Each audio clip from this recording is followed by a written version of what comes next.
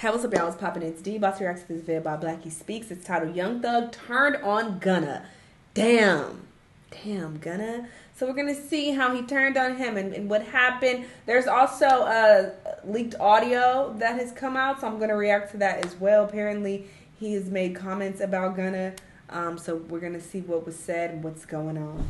Let's watch. Now, Young Thug turns on Gunna, or should I say Young Thug appears to turn on Gunna, because that's what they want you to believe. Before we start, if you love me, drop a like. If you hate me, still drop a like, because you're probably going to love me at the end of this video. If cops pull up, I put that crack in my crack. I'll talk about this recent story involving Young Thug and Gunna. I'm sure you might have seen a thing or two in relation to this story already. Last night, Slam, Jeffrey, Sex, Thugger, aka Young Thug, who's been behind bars for that RICO indictment ever since May 2022, dropped an album. It's titled Big. I've only heard a few songs, but I'm not impressed so far. But I'm only 3-4 songs in. I'm gonna give it a chance, of course. I'll fuck with Thug's music overall, but this feels like these are some throwaway tracks. Well, they clearly are because he's in jail.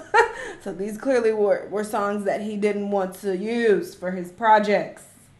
So he just had them laying around and he just put them together for an album, it seems. But gonna give it a chance. This is business, and it's a decent project. With the way social media has been talking about and Gunna this project, is not, you think he dropped the album of the century. But if you ask me, I think it's just another Young Thug album that slightly sounds better than his last drop. That aside, because we're not here to talk about the music, right? Apparently, Young Thug has now turned on Gunna, I fucked with his last allegedly. album. So the story is this, and it's actually really interesting how this entire thing is coming to the surface. Last night, coincidentally enough, a supposed phone call leaked between Young Thug and another person. Apparently it's supposed to be Lil Durk on the other line. And on this phone call, Young Thug says a couple things. Essentially, Thug says this: hey, I'm dropping a surprise album on the same day as Gunna. If you want, I'm gonna listen to it myself. I guess he don't want to play the actual audio. I'm gonna play it. Diss him. If it get copyrighted, then it's just gonna get cut out the video. But yeah, I'm gonna listen to it myself.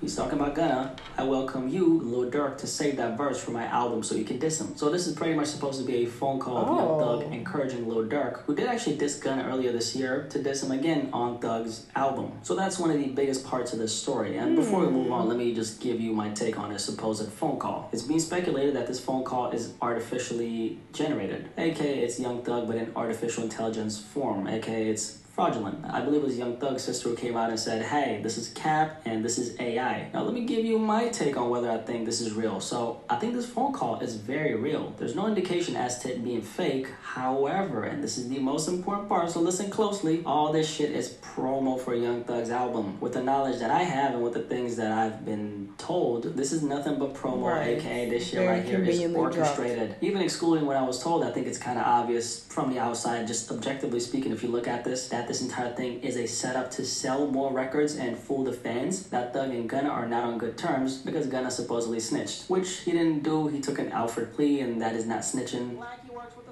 That's a defendant pleading guilty to one or several offenses while maintaining one's innocence in the process, and any of the statements Gunna made in court can be used in the conviction of YSL or Thug. So given that info, Gunna managed to get out of this while pleading guilty and maintaining his innocence, and he was able to block the court from using his statements against Thug or YSL. That aside, continuing from where we left off, it's always funny to me that fans are so gullible. Y'all don't realize that these rappers got each other on speed dial. All this shit that you're seeing right now is nothing but an attempt to sell you more records. And while you guys are busy picking sides, these dudes are collecting checks and cutting checks. While you guys are busy getting invested in a rap beef that has nothing to do with you, I might add, these dudes are laughing to the bank and, as a matter of fact, laughing at you while they're at it. Thug also had this one line from the album on a song Jonesboro where he said, y'all niggas just a bunch of dirt. You can't say the N-word, you're white. Yes, I can. Shut the fuck up and let me continue the video. Nigga told, and he was my homie. I can't miss him. Ain't nobody feel him. Tell me what you seen, what you saw. So this is a line people are connecting to Gunna. Is Thug talking about Gunna on this? There's absolutely no proof that he is. I mean, how many lines about some random homie snitching on him doesn't a rapper like Young Thug have in his music? This could literally be one of the many songs that he had in the vault before he got locked up. And of course, it's put on an album to lead the gullible fans astray who get overly invested in a rap beef that has nothing to do with them. And then boom, look at me talking about this right now with you. You see how that works? promo, marketing. What did I say on that one tweet? Let me see if I can pull it up right now. Your favorite rapper's beef ain't your beef.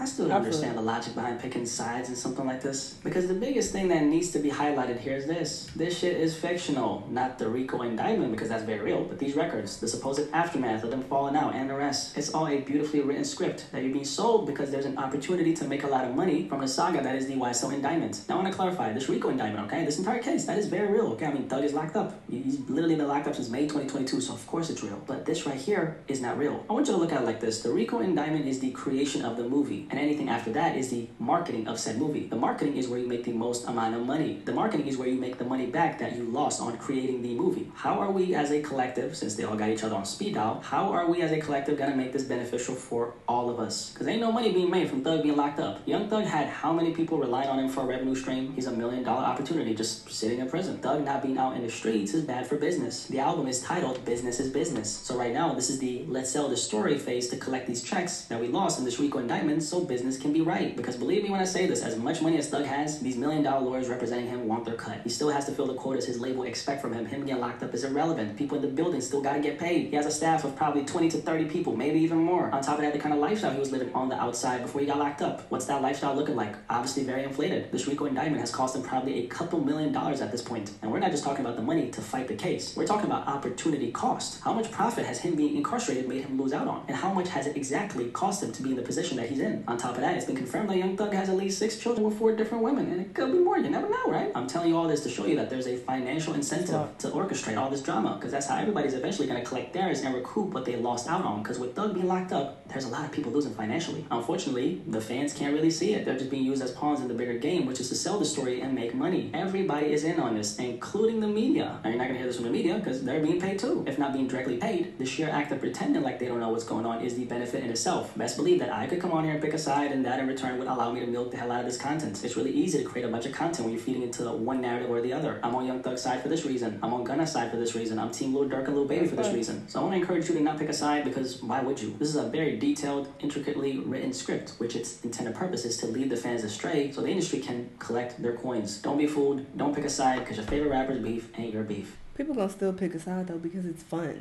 It's fun for these niggas. They ain't got nothing better to do. I'm about to listen to the audio myself and come to my own conclusion.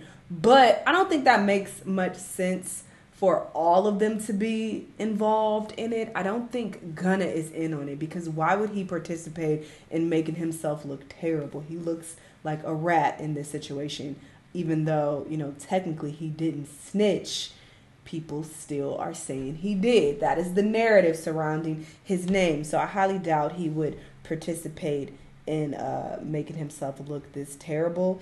But yeah, I'm sure this audio being leaked right before his album drops is all strategic. Like, it's not a coincidence. So I do agree with that. But I do feel like there's some issues going on behind the scenes with these niggas for sure. But yeah, let's hear this audio. Hey Dirk, I know I want you on. I'm dropping this surprise album on the same day Buddy dropped his album. That shit coming up soon. I need a verse from you.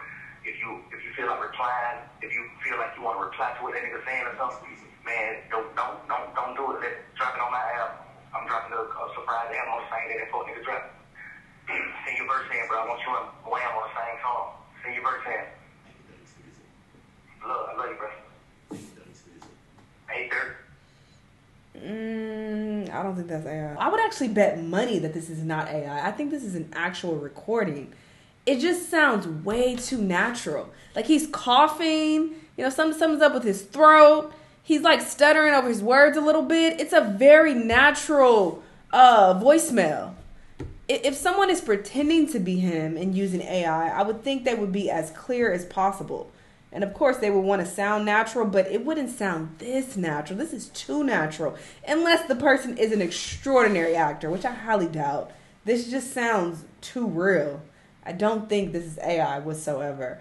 But he said that his sister came out and said that it's AI.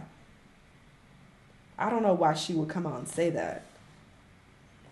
maybe she doesn't know what's going on. Because how the fuck you gonna say? You wasn't there when he recorded the goddamn voicemail. So maybe she's just assuming it and she ain't talked to him. Or maybe she doesn't want Thug to look bad, so she's lying. You know, it could be multiple reasons why she would say that. But, yeah, that is not giving AI whatsoever. So, yeah, I guess he really don't fuck with Gunna. Or maybe, yeah, this is all a setup for his album. And he, you know, recorded this on purpose. And he wanted it to be leaked. Who knows what's going on? We don't know. Only they know what's actually taking place. But once again, I don't think Gunna is a part of this. Even if everybody else is involved in this whole scheme or whatever to get more album sales and to have more drama surrounding their names, I don't think Gunna is a part of that whatsoever. But yeah, this is wild. This is wild. I'm going to keep listening to both of them though. I actually think Gunna's album is decent. I'm going to give it a couple more listens, but I liked a few songs on there. A lot. Thug though, like I said, I'm still listening to it, but yeah, from the first few songs, I'm like, what the fuck is this? But anyway, y'all let me know what y'all think about all this. Let me know what other videos you want to watch, and I'll see you on the next one. Bye!